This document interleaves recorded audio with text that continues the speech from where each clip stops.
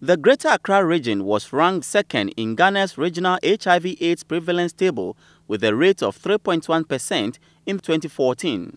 Though the prevalence rate has remained stable and below 5% over the past 5 years, health authorities want a further reduction.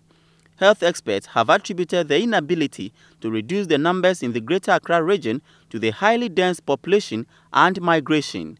Greater Accra Regional HIV Coordinator Dr. Vera Opata explained that though the situation is worrying, it is expected since people do not adhere to prevention education. A lot of people are aware. If you ask averagely maybe 10 people out of 11, let's say, they will tell you they know how HIV is transmitted and what is HIV.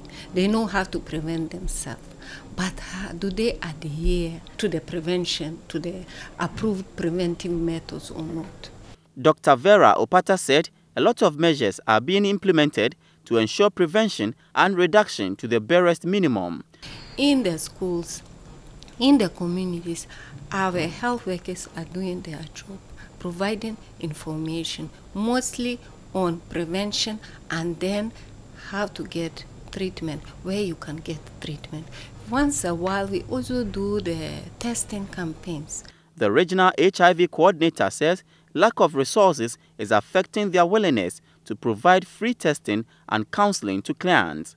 She indicated that they want about 30% of the region's population to know their status. 30% of the population is, I would say, it is good if they know their HIV status, because it is believed also that if you know your HIV status, your behavior will eventually change.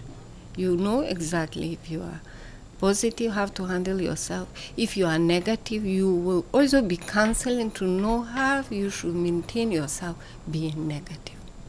Dr. Vera Opata maintained that the region is also working hard to record a new generation that is free from HIV infection, and that effort is being made through ending the mother-to-child transmission introduced by the Ghana Health Service. Richard Brightado, reporting for Viasat One News, Accra.